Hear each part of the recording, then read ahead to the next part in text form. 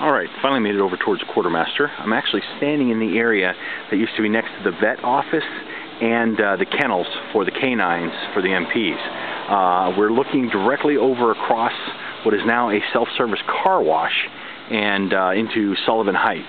And the buildings look kind of the same, but they are much different. The German contractors that refurbished the units before they sold them to private industry actually dug out underneath them, and they have park garages underneath each one of those buildings.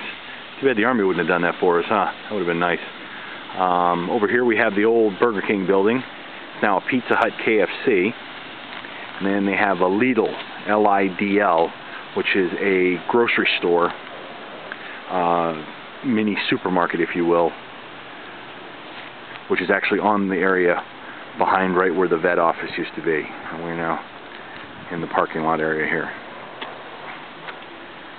And then at the end of the building here, we have a quick pizzeria and then an Italian restaurant, which this is where the main gate for and the railway station for Quartermaster Kaserne used to be.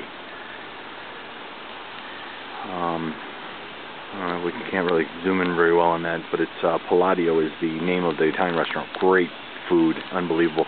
They even have a small pond over there, which we'll go over to in just a few minutes, but a little bit pricey, but then again, everything in Germany is pretty pricey.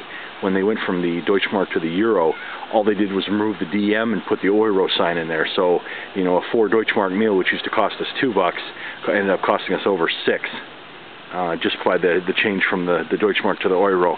Don't really know what economists came up with that brilliant idea, but maybe that's why they're hurting so bad these days. Then again, I guess we're all hurting. Here's the old steam plant for Quartermaster, the one that actually provided the steam all the way through to, if I'm not mistaken, the very end of Centerville and all of Sullivan Heights.